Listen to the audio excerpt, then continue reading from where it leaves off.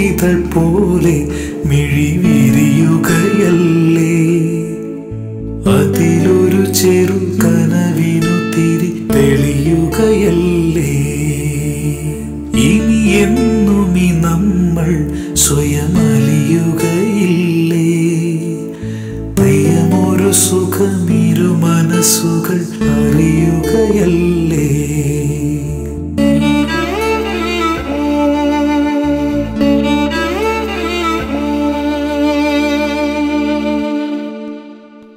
സങ്കടമുണ്ട് ഭദ്രേ, ഭദ്രയെക്കുറിച്ച് ഓർക്കുമ്പോ.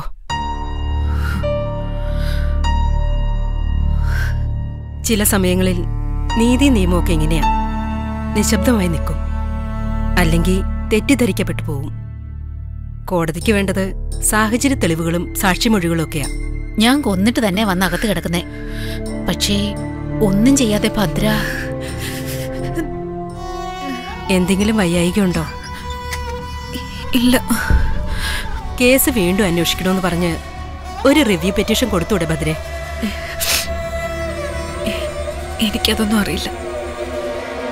ഒന്ന് മാത്രം എനിക്കറിയാം, എന്റെ മാധവേട്ടന്റെ ജീവൻ എടുത്തവരെ ഞാൻ കണ്ടെത്തിയിരിക്കും, വെളിച്ചത്ത് കൊണ്ടുവന്ന് നിർത്തിയിരിക്കും. ഉറപ്പ്. വെറുതെ വിടരുത്. ആരാണെങ്കിലും കൊല്ലണം, കൊല്ലുക തന്നെ വേണം. മതി മതി. ഭദ്രയ്ക്ക് എന്തെങ്കിലും ബുദ്ധിമുട്ടുകളുണ്ടെങ്കിൽ പറയണം. ഒരു ഓഫീസറായി കാണണ്ട എന്നെ, മൂത്ത ചേച്ചിയായിട്ട് കണ്ടാ മതി. ഭദ്രയെ കൂട്ടിക്കൊണ്ടു പോയിക്കോളൂ. പിന്നെ എപ്പോഴും ഏത് സമയത്തും ഭദ്രയുടെ മേലൊരു കണ്ണു വേണം. ഈ മതിൽക്കെട്ടിനുള്ളിൽ ആരൊക്കെയാണ് ഭദ്രയുടെ ശത്രുക്കൾ, അവരെത്ര പേരുണ്ട് നമുക്കറിയില്ല. അത് സാരമില്ല, കണ്ടെത്താം. ഞാൻ നോക്കിക്കോളാം മാഡം. വാ പോകാം.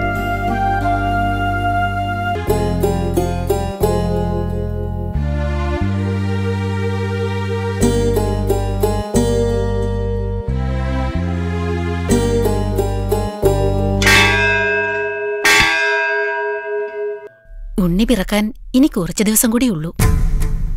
ഓർക്കുമ്പോ തന്നെ പേടിയാവുക എനിക്ക്. എന്തിന്? മനസ്സിനുള്ളിൽ പല്ലും നഖവും ദംഷ്ട്രകളും ഒക്കെ ഒളിപ്പിച്ചു വെച്ചിരിക്കുന്ന ഒരു ലോകത്തേക്കാണല്ലോ എന്റെ ഈ കുഞ്ഞ് പിറക്കുന്നതെന്നോർത്തിട്ട്. അങ്ങനൊന്നും ചിന്തിക്കണ്ട, കുഞ്ഞിനെ ദൈവം നോക്കിക്കോളും. എന്നാലും ജയിലിൽ പറന്ന കുഞ്ഞ്, ഒരു കൊലപാതകിയുടെ വയറ്റിൽ നിന്ന് വന്നയാൾ, നാളെ എന്റെ കുഞ്ഞിനെ ലോകം അങ്ങനെയല്ലേ കാണൂ? അങ്ങനൊന്നും ചിന്തിക്കരുത് ഭദ്രേ. എനിക്ക് വലിയ പഠിപ്പും വിവരമൊന്നുമില്ല. സ്വന്തം മകനെ കൊന്നിട്ട് ജയിലിൽ വന്നോളുവാ. ജീവനും ജന്മം നൽകിയോളുമായ ഞാൻ തന്നെ കൊന്നില്ല എന്റെ മകനെ. ചില ജീവിതങ്ങൾ അങ്ങനെയാ. ഭദ്രയുടെ കഥ കേട്ടപ്പോ ഞങ്ങൾക്കൊക്കെ മനസ്സിലായി ഭദ്ര പാവമാണെന്ന്. പിന്നെ കുഞ്ഞു പിറക്കുന്നത് ജയിലിലാണെന്നോർത്ത് ഭദ്ര സങ്കടപ്പെടണ്ട. ഭഗവാൻ ശ്രീകൃഷ്ണന്റെ കഥ ഭദ്ര കേട്ടിട്ടില്ലേ? ജനിച്ചതെവിടാ? ഇതുപോലൊരു ജയിലില്. രാത്രി പെരുമഴയത്ത് കുട്ടയില് ചുമന്ന വസുദേവര് കൊണ്ടുപോയത്.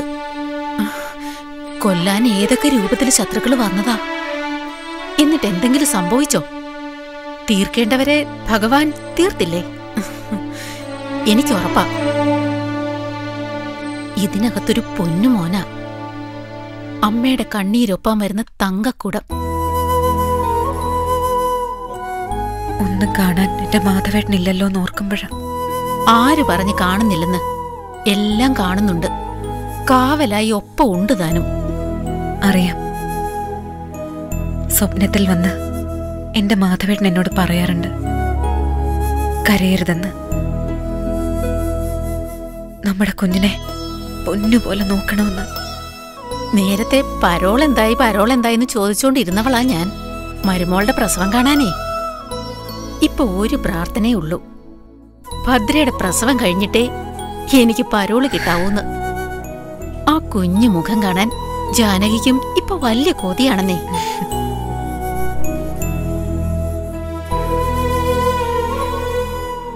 എന്റെ മാധവേട്ടന്റെ പൊന്നുണ്ണി.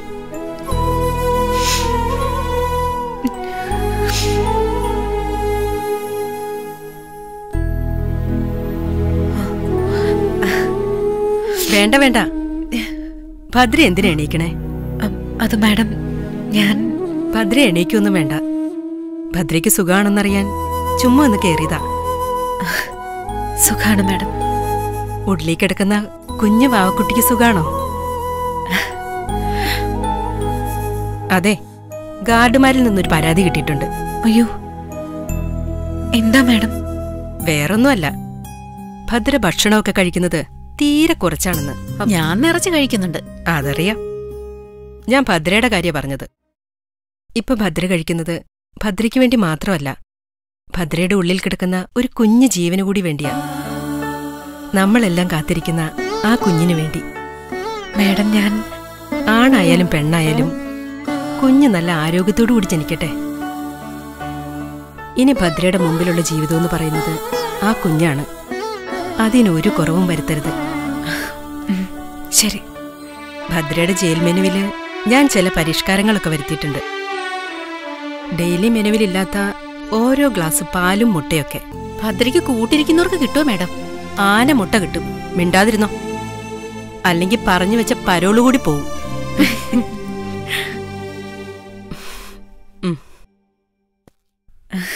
അയ്യോ, ഇപ്പൊ ഭദ്രയായി ഇവിടുത്തെ താരം.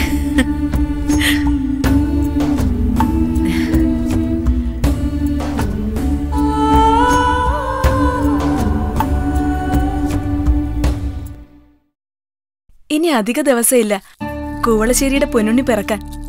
കേട്ടോ മുത്തശ്ശി? അച്ഛനില്ലല്ലോ കുഞ്ഞിന്റെ മുഖം കാണാൻ. എന്റെ മാധവൻ, അതോർക്കുമ്പോഴാ ചങ്കു പൊടിയുന്നത്. ഭദ്രേച്ചിക്ക് എന്തുമാത്രം സങ്കടം ഉണ്ടാവും അല്ലേ മുത്തശ്ശി? അതും ചെയ്യാത്ത തെറ്റിന് ശിക്ഷിക്കപ്പെട്ട് ജയിലിൽ കിടക്കുമ്പോ. ആര് ചെയ്ത പാപത്തിന്റെ ഫലമാണോ ദൈവമേ എന്ന് നല്ലത് മാത്രമേ ചിന്തിച്ചിട്ടുള്ളൂ, നല്ലത് മാത്രമേ ചെയ്തിട്ടുള്ളൂ. എന്നിട്ട് നമ്മളിങ്ങനെ എന്തൊരു വിധിയാ ഈശ്വര. ദൈവങ്ങളോടുള്ള വിശ്വാസമൊക്കെ ഇല്ലാതായി പോവുക. എത്ര പ്രാർത്ഥിച്ചതാ എന്റെ കുഞ്ഞുങ്ങൾക്ക് നല്ലത് വരണേ എന്ന്. കണ്ണുനീര് കൊണ്ട് ദൈവങ്ങൾക്ക് അഭിഷേകം നടത്തിയതല്ലേ. ദൈവങ്ങൾക്കും വേർതിരിവുണ്ട്, പാവങ്ങളോട് ഇഷ്ടക്കുറവുണ്ട്. അങ്ങനെയൊന്നും പറയണ്ട മുത്തശ്ശി. ചിലപ്പോ നല്ല കാലം തിരികെ വരും. എന്ത് നല്ല കാലം മോളെ. ഇനി നാളെ എന്ത് കിട്ടിയാലും എന്റെ മാധവൻ തിരിച്ചു വരുമോ? സത്യം പറഞ്ഞ ഞാൻ വല്ലാതെ കൊതിക്കുന്നുണ്ട് മുത്തശ്ശി, മാധവേട്ടൻ തിരിച്ചു വരാനായി. കഴിഞ്ഞ ദിവസം ഞാൻ മാധവേട്ടനെ സ്വപ്നം കാണുകയോട് ചെയ്തു. ഈ മുറ്റത്ത് കാറിൽ വന്ന് ഇറങ്ങുന്നതായിട്ട്, എന്നെ മോളേന്ന് വിളിച്ച് ചേർത്ത് പിടിക്കുന്നതായിട്ട്. കേട്ടിട്ട് തന്നെ എന്തുമാത്രം സന്തോഷമാണെന്നോ. അപ്പൊ എന്റെ മാധവൻ തിരിച്ചു വന്നിരുന്നെങ്കിൽ ഈശ്വര, ജീവൻ പകരം നൽകിയാൽ എന്റെ മാധവനെ തിരിച്ചു തരുവായിരുന്നെങ്കിൽ എന്റെ ജീവൻ ഞാൻ കൊടുത്തേനെ. എന്നിട്ട് ഞാൻ പറഞ്ഞേനെ എന്റെ കുഞ്ഞിനെ ഇങ്ങ് തിരിച്ചു തരാൻ. ഡേറ്റിന് മുൻപ് ചേച്ചി ഒന്ന് പോയി കാണണ്ടേ മുത്തശ്ശി? ചേച്ചിക്ക് ഇഷ്ടമുള്ള എന്തെങ്കിലും കൊണ്ട് കൊടുക്കണ്ടേ? അവിടുത്തെ സാറുമാര് സമ്മതിക്കോ നമ്മൾ കൊണ്ടു ചെല്ലുന്നത് കൊടുക്കാൻ? പിന്നെ ചേച്ചി ഗർഭിണിയല്ലേ, അവര് സമ്മതിക്കും. പോവണം, എന്റെ കുഞ്ഞിനെ കാണണം. ഈശ്വര, ഒരു കുഴപ്പവും കൂടാതെ രണ്ടും രണ്ട് പാത്രമായാൽ മതിയായിരുന്നു.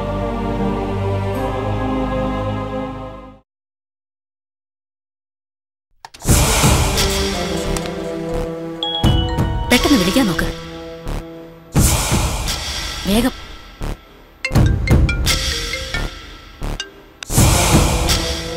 Hello madam, ജയിലിന്നാ. മനസ്സിലായി, പറഞ്ഞു. ഭദ്രയെ ഉടനെ ആശുപത്രിയിലേക്ക് മാറ്റൂന്ന്. ഇത്രയും ദിവസം കൈ കിട്ടിയിട്ടും നിനക്കൊന്നൊരു ചുക്കം ചെയ്യാൻ കഴിഞ്ഞില്ലല്ലോ അവളെ. മാഡം, ഞങ്ങൾ ശ്രമിക്കാഞ്ഞിട്ടൊന്നുമല്ല. ജയിലിനകത്ത് വെച്ച് എന്തെങ്കിലും ചെയ്യണമെങ്കിൽ ഒരുപാട് ശ്രദ്ധിച്ചു വേണം. ഇത് പറയാനാണ് എന്നെ ഇത്ര റിസ്ക് എടുത്ത് വിളിച്ചത്? അല്ല, ഞങ്ങളിനി എന്ത് വേണോന്നറിയാനാ. ഭദ്രയെ പോലെ തന്നെ നമ്മുടെ ടാർഗറ്റാണ് ഭദ്രയ്ക്ക് ജനിക്കുന്ന കുട്ടിയും. അമ്മയും കുഞ്ഞും ഒന്നിച്ചില്ലാതായാൽ ഒറ്റ ദിവസം തന്നെ ഫ്യൂണറൽ നടത്തിക്കൂടെ? മാഡം, ഭദ്ര പുറം ലോകം കണ്ടാലും സൂര്യ വെളിച്ചം കാണരുതാത്തതാ കുഞ്ഞ. അതിന് വേണ്ട പണി ചെയ്യും നിങ്ങൾ.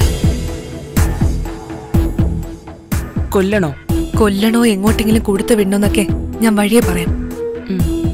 തൽക്കാലം ഭദ്രയെ ക്ലോസ് റേഞ്ചിൽ നിർത്ത്. പ്രസവത്തോടെ തീർത്താൽ അത്രയും നല്ലത്. ശരി മാഡം. പതിവ് പോലെ ഏറ്റവും പറഞ്ഞ പോരാ, നടക്കണം. ഒരാളുമായി എനിക്ക് ചില കാര്യങ്ങൾ ആലോചിക്കാനുണ്ട്. അത് കഴിഞ്ഞിട്ട് ഞാൻ വിളിക്കാം. ഓക്കെ?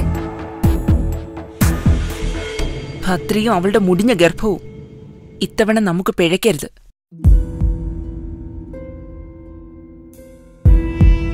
അടുക്കാറായി തീയതി. എന്തിന്റെ? അവളുടെ പ്രസവ തീയതി. എന്റെ മാധവനില്ലാത്ത ഭൂമിയിലേക്കാ ആ കുട്ടിപ്പിശാച് പിറക്കാൻ പോകുന്നത്. അങ്ങനെയൊന്നും പറയല്ലേ അമ്മേ, മാധമ്മയുടെ കുഞ്ഞല്ലേ. ആ നശിച്ചവളെ ന്യായീകരിച്ച് നീ ഇവിടെ സംസാരിച്ചാ നിന്റെ കരണൊടിച്ച് പൊളിക്കും ഞാൻ.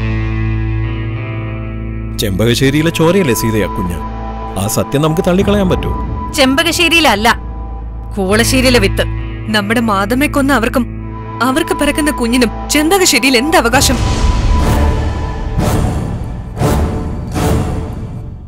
എന്തായാലും കുഞ്ഞിനെ സുരക്ഷിതമായിട്ട് അവർക്ക് ജയിലിൽ വളർത്താലോ. അവിടെ ആവുമ്പോ കുഞ്ഞിനെ താരാട്ട് പാടാനും പുതിയ പുതിയ കാര്യങ്ങൾ പഠിപ്പിച്ചു കൊടുക്കാനും അവരെക്കാളും നല്ല ഒന്നാന്തരം ക്രിമിനലുകളുണ്ട്. പ്രസവത്തോടെ ആ നാശം അങ്ങ് തീർന്നു കിട്ടിയാൽ മതിയായിരുന്നു.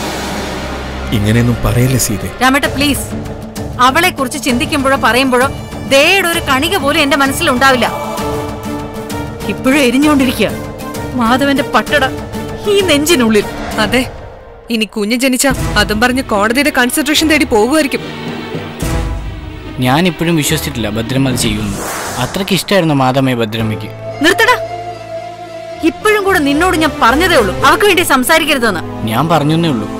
തെറ്റ് ചെയ്യാതെയാണ് ഭദ്രമ്മ ശിക്ഷിക്കപ്പെടുന്നതെങ്കിൽ യഥാർത്ഥ കുറ്റവാളി പുറത്തുണ്ടെന്ന് ഓർത്തോണം. ചിലത് തിരിച്ചറിയുമ്പോൾ ഒരുപാട് വൈകിപ്പോയെന്ന് തോന്നും. അതാ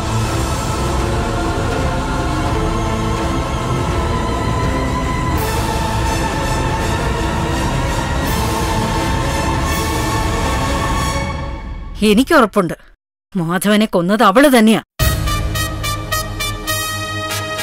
നാളെ ഏത് കോടതി അവളെ വെറുതെ വിട്ടാലും ഞാൻ അവളെ വെറുതെ വിടില്ല. ഈ ഒരു ജന്മം മുഴുവനാ ഞാൻ അവൾക്ക് വേണ്ടി വിധിക്കുന്ന ശിക്ഷാ കാലാവധി.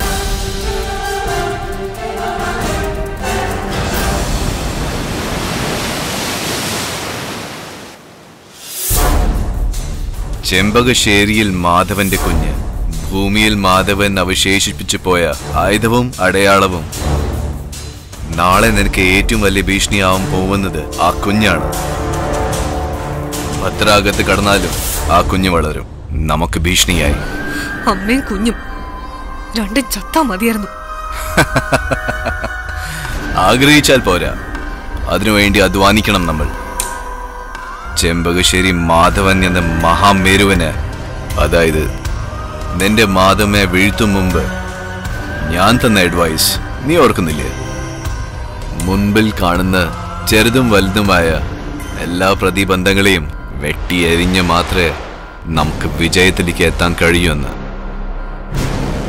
ഞങ്ങളുടെ കർത്താവ് കാലി തൊഴുത്തില ജനിച്ചത്, നിങ്ങളുടെ കൃഷ്ണൻ കാരാഗൃഹത്തിലും. പക്ഷെ രണ്ട് പിറവികൾക്കും വ്യക്തമായ ലക്ഷ്യങ്ങളുണ്ടായിരുന്നു. അതുപോലെയാണ് ഈ കുഞ്ഞ്. മാധവന്റെ ചോര എന്നത് മാത്രമല്ല, ഭദ്രയുടെ വയറ്റിൽ പിറന്ന കുഞ്ഞ് ബുദ്ധിയും വീര്യവും ഒക്കെ കൂടും. ജയിലിൽ നമ്മുടെ ആളുകളുണ്ട്, പക്ഷെ ഇതുവരെ വിജയിച്ചിട്ടില്ല. അതെങ്ങനെയാ? ഒടുക്കത്തെ ഭാഗ്യമുള്ള ജൻസ് അവര്.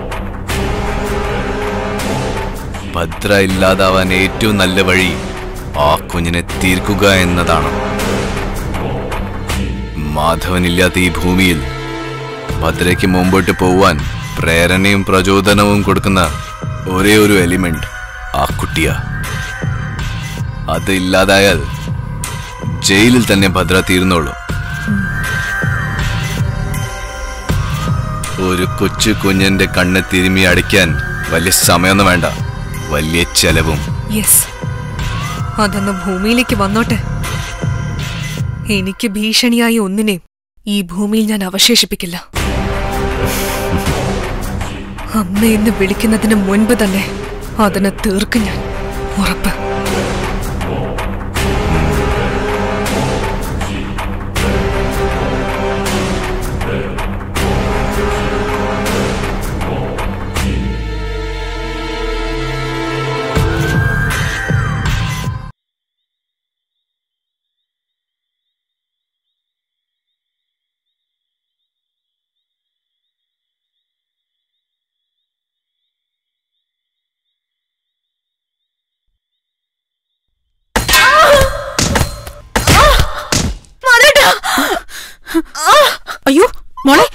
പറ്റി?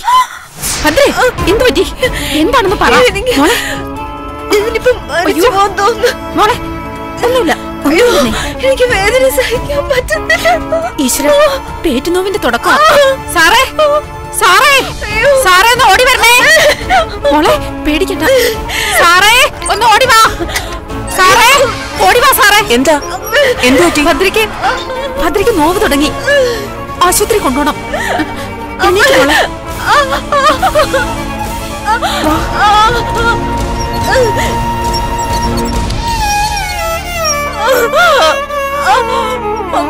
ഈശ്വര,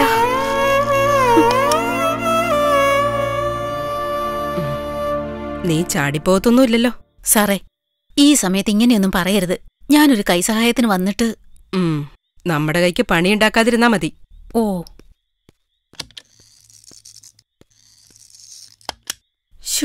ഒരു കുഴപ്പവും വരാതിരുന്നാ മതിയായിരുന്നു.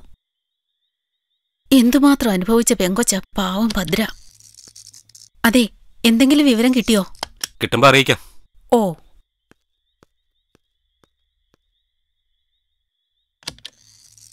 ഒരു ഹാപ്പി ന്യൂസ് ഉണ്ട്. ഭദ്ര പ്രസവിച്ചു. ആൺകുട്ടിയാ. ഈശ്വര, ഒരു കുഴപ്പവും വരുത്തിയില്ലല്ലോ. കനിവ് കാണിച്ചല്ലോ. നന്ദിയുണ്ട് ഭഗവാനെ. ഞാനൊന്ന് വെൽഫെയർ ഓഫീസറെ വിളിച്ചു പറയട്ടെ.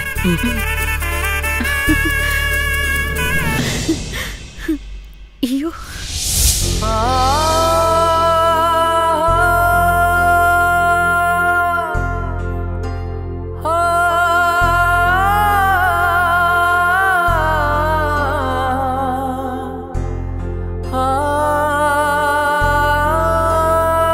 എന്റെ മാധവനൊരു ഉണ്ണി പിറന്നു അറിഞ്ഞ പാടെ പറന്നു വരികയായിരുന്നു ഞാൻ.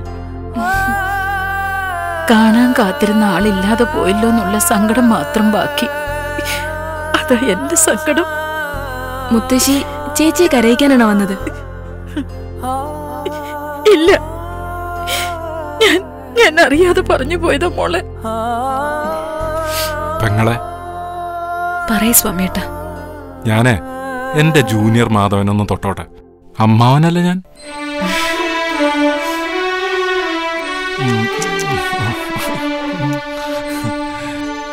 ഇത് ഒരു മാധവനല്ല, ഒരു 1.5 മാധവന. നിങ്ങൾ സംസാരിക്കും.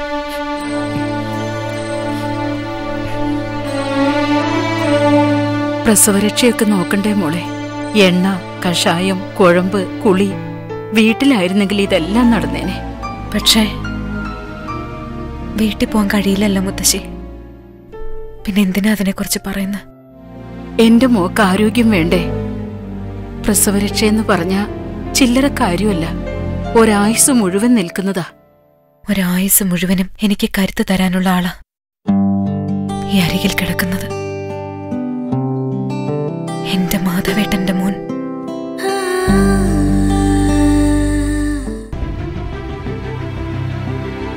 പിന്നെ എന്റെ മാധവേട്ടന്റെ ഓർമ്മകളും. അത് മതി.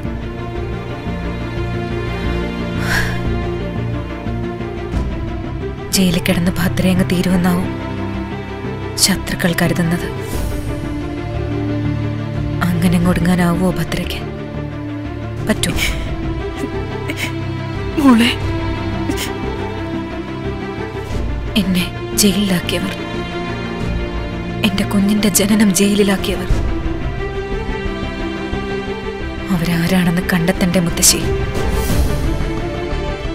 ചിലത് ചോദിക്കണ്ടേ അവരോട്? വേണ്ടേ? ചില ചോദ്യങ്ങൾക്ക് ചോരയുടെ ചൊവ്വയുണ്ടാവും. പക്ഷെ ഉത്തരം പറയേണ്ടവർ പറഞ്ഞേ തീരൂ. പറയിക്കൂ ഈ ഭദ്ര. ചേച്ചി, ഒന്നുമില്ല മോളെ, ഒന്നുമില്ല. ഭദ്രയുടെ ജീവിതം തീർന്നു, ഭദ്രയുടെ കഥ കഴിഞ്ഞു എന്ന് വിചാരിച്ചവർക്കാണ് തെറ്റിയത്. ഇനിയാ ഭദ്ര തുടങ്ങാൻ പോകുന്നത്. എന്റെ വിരൽ തുമ്പ് പിടിച്ച് എന്റെ മോനും ഉണ്ടാവും കൂടെ. മാധവേട്ടൻ ഈ ഭൂമിയിൽ അവശേഷിപ്പിച്ചു പോയ ജീവൻ.